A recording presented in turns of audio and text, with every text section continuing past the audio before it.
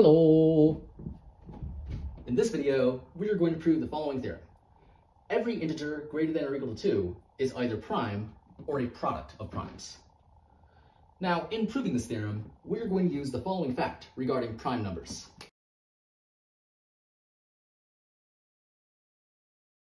Given any integer m greater than or equal to 2, we have that m is not prime if and only if m is equal to a times b, where a and b are integers such that 1 is less than a is less than m, and 1 is less than b is less than m. So now let's get into proving this theorem. Now, since we're trying to prove a statement about every integer greater than or equal to 2, let's use strong induction. And to use strong induction, we start out by giving ourselves an arbitrary integer greater than or equal to 2. I'll call it n.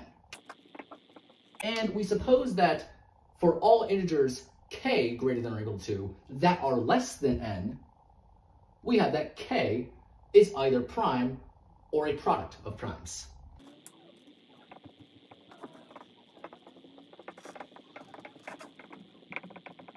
And the whole goal now is to show that n is also either prime or a product of primes. If we can show that, that will close the induction, and we will have shown that for all integers n greater than or equal to 2, n is either prime or a product of primes. So, how are we going to show n is either prime or a product of primes? Well, we're going to split this up into two cases. We know that either n is prime or n is not prime. Well, let's first consider the case that n is prime. If n is prime, then we're done, because we have that n is either prime or a product of primes.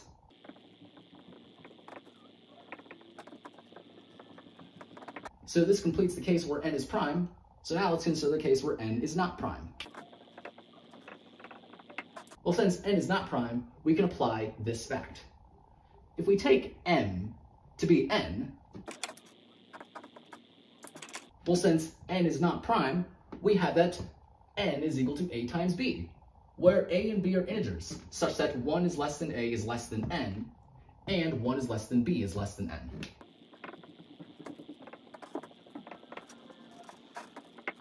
Now, since a and b are integers, to say that 1 is less than a is equivalent to saying 2 is less than or equal to a. Similarly, 1 is less than b is equivalent to saying 2 is less than or equal to b. But now, since these two inequalities are true, we can apply our induction hypothesis to a and b. First of all, if we take k to be a, we have that a is either prime or a product of primes. And also, if we take k to be b, we have that b is either prime or a product of primes.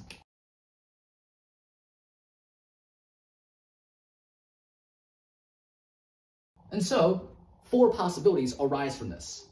One possibility is that a is prime and b is prime. Another possibility is that a is prime and b is a product of primes. Another possibility is that a is a product of primes and b is prime. And the other possibility is that a is a product of primes and b is a product of primes. But no matter which one of those 4 possibilities is the case, well, since n is equal to a times b, we must have that n is a product of primes.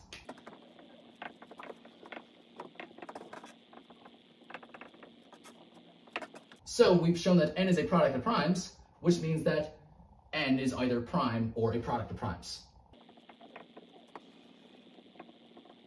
So now, putting this all together now, we start off by using strong induction. And to use strong induction, we give ourselves an arbitrary integer, n greater than or equal to 2, and we suppose that for all integers k greater than or equal to 2 that are less than n, k is either prime or a product of primes. And from there, we proceeded to show that n must then be a prime or a product of primes. So, because we've done that, this closes the induction.